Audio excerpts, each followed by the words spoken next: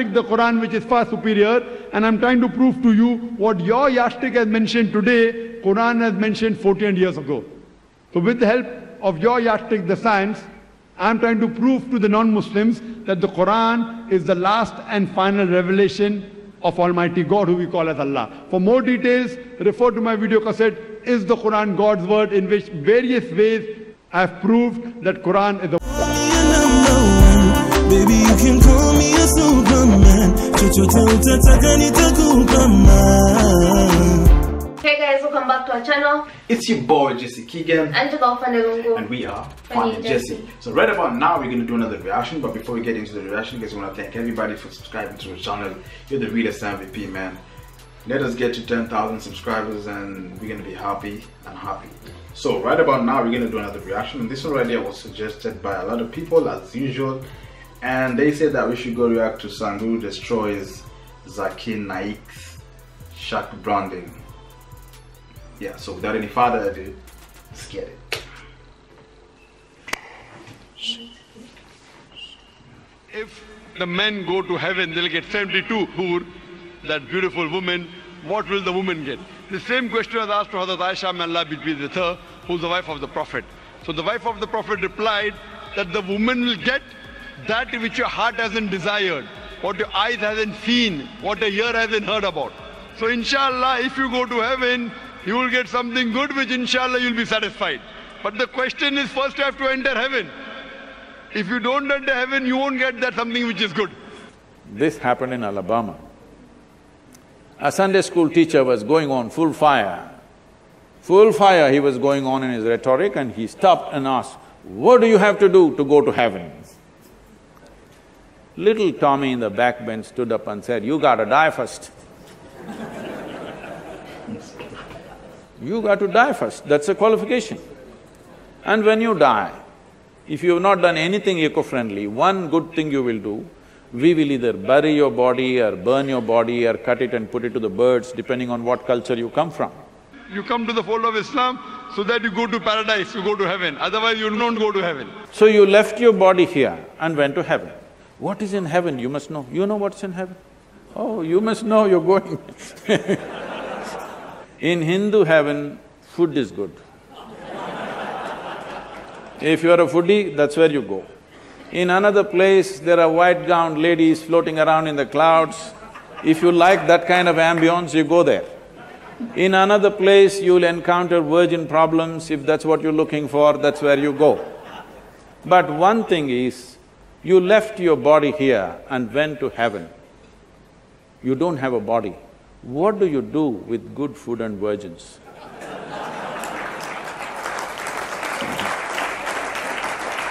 We believe that he was one of the mightiest messengers of Allah subhanahu wa ta'ala. We believe that he was the Messiah translated Christ. We believe that he was born miraculously without any male intervention, which many modern Christians today do not believe. We believe that he gave life to the dead with God's permission.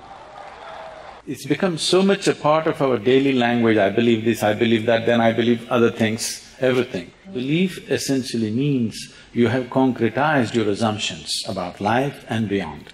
Seeking means you have realized that you do not know. I do not know is a tremendous possibility. Only when you see I do not know, the possibility of knowing becomes a living reality for you. I know any number of teachers around you are going about feeding you philosophies and explanations for everything that is not in your experience. People have been talking about gods and heavens and this and that with great confidence and authority. Have they seen? Are they talking about something they have seen? We believe that he healed those born blind and lepers with God's permission. If you talk about something which is not yet in your experience, to put it bluntly, you're just a bloody liar. That's what it means.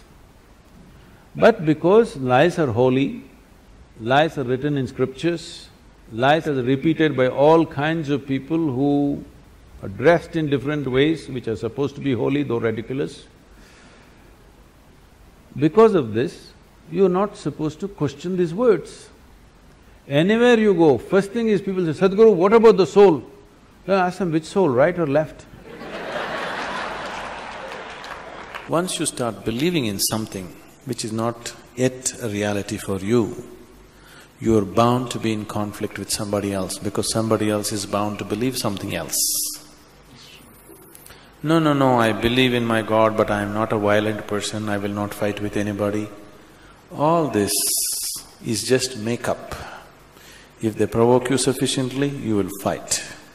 Religion is not about belief system. All religions started as a method to turn inward.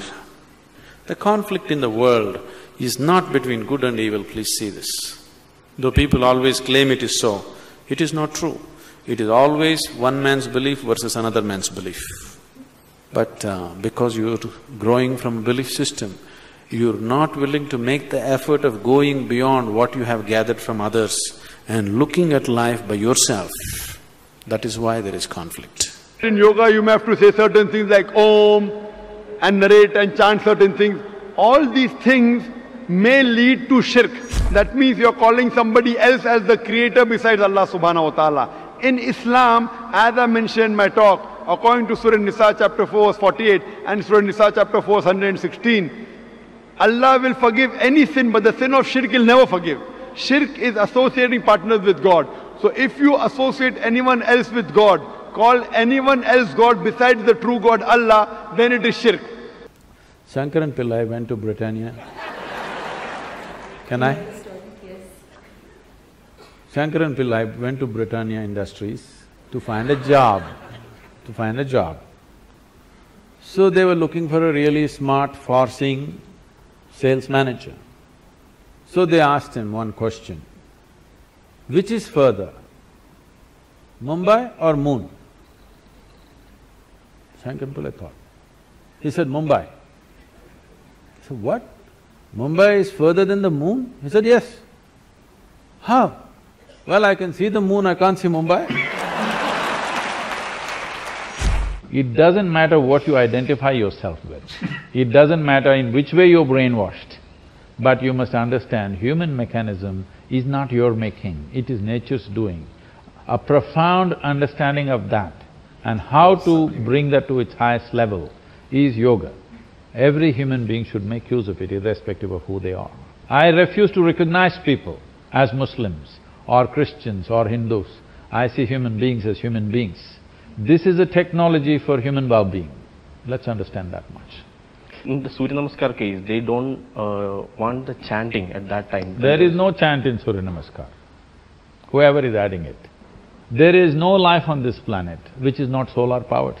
All of us are solar-powered, whether it's a plant, animal, insect, bird or human being. Essentially, we are solar-powered. If you manage this solar energy within you in a certain way, then you will live a certain quality of life. Whether you're a Hindu or a Muslim, you can't live without the sun. Now, Surya Namaskar is not about sun worship as some people think it is. Surya Namaskar is about integrating the sun within you. So this Quran can be proved scientifically that the word of God. Because Quran, the word of God, is far superior to science. Today, science is the yardstick for many of them. I'm not trying to take the help of science. I'm using your yardstick, science, along with my yardstick, the Quran, which is far superior, and I'm trying to prove to you what your yardstick has mentioned today, Quran has mentioned 14 years ago. So with the help of your yardstick, the science, I'm trying to prove to the non-Muslims that the Quran is the last and final revelation of Almighty God, who we call as Allah. For more details, refer to my video cassette, Is the Quran God's Word?, in which various ways I have proved that Quran is the word of God.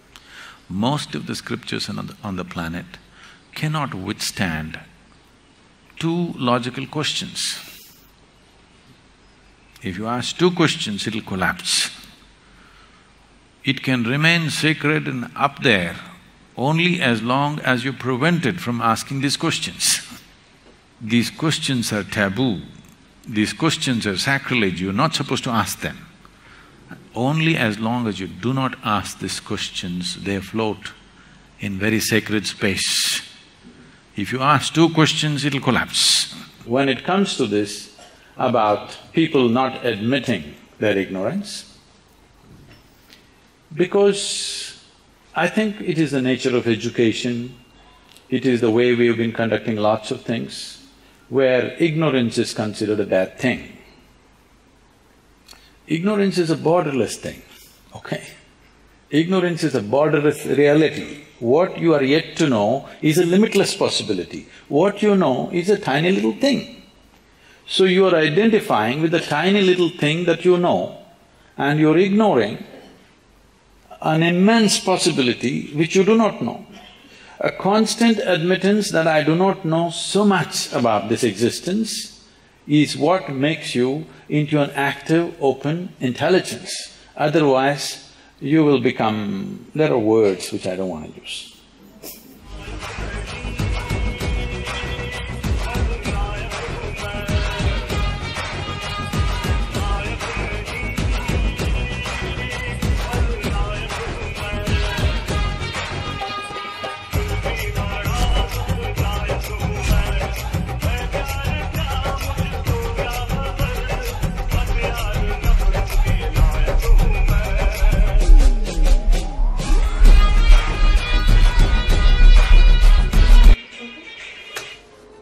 What do you think? What do you think? Didn't you enjoy this? No, first of all here, like, no one was being destroyed. I think the title is kind of misleading here. Like, SADHGURU destroys Zakir Naik. I mean, everybody was just giving out good statements, you get it? Information where it's either for you to take it in or it's either for you to let it slide, you get it? I mean, but there was some information that were given here that they resonate with what I know and probably not with what I believe in, you get it? So I mean, SADHGURU was kind of giving out information that are more realistic. Again, Zakir Naik was giving information that are relying on the Quran, which is okay. You get it? I mean, everyone was just spot on that. I mean, it's just an amazing information that was given out. What do you think? It was interesting. Really interesting. I actually thought they sat down together and spoke things. Yeah, I thought the same thing. It was just funny to watch. It was interesting. Very, very interesting. Just let us know. At the end of the day, everyone will believe whatever they want to believe, SADHGURU or the other one. Yeah, I mean, at the end of the day, people have their own beliefs, so you can't start arguing right now like, oh, everybody's gonna come up with their own beliefs. Just when SADHGURU said, like, there are other beliefs that when you go to heaven you get virgins, other ones when you go to heaven, I don't know, something like when you go to heaven you get you see gold and stuff like that. I mean, there's so many beliefs out there. So I mean, people, it's so hard to come together and come to one understanding. But all we believe, we're all human at the end of the day. Exactly, we're all humans. We believe in one God, and that is Allah, and or maybe God, you know, God of Christianity, or God of Hindu. You get it? We believe in one God. At the end of the day, there's only one heaven and one hell. So you're gonna go in one of those. You get it? So anyway, guys, if you feel like you'd react to this video in a better ways, give us a thumbs up, and don't forget to go down in our comment section, tell us exactly what you feel about the reaction and what you feel about this video right here, SADHGURU destroying Zakir Naik. Just let us know in the comment section below, and we'll be really, really happy. And the most important thing, guys, don't forget to subscribe to our channel. The more you keep on subscribing, the more give us the motivation to do a lot of videos and to give you a better content. And last but not the least, we're gonna see you in the next video, and peace out.